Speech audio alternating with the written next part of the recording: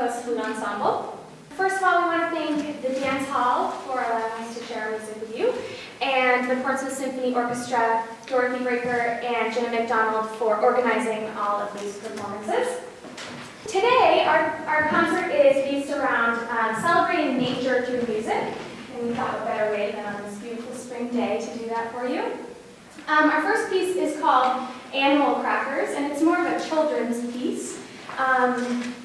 We're starting with the Shuffling Armadillos, then the Dancing Motmot, which is a tropical bird.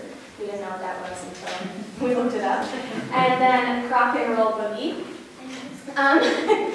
To match the lighthearted nature of this piece, we have decided to welcome our newest additions of the Seacoast Flute Ensemble to perform with us, and that is our plastic flutes.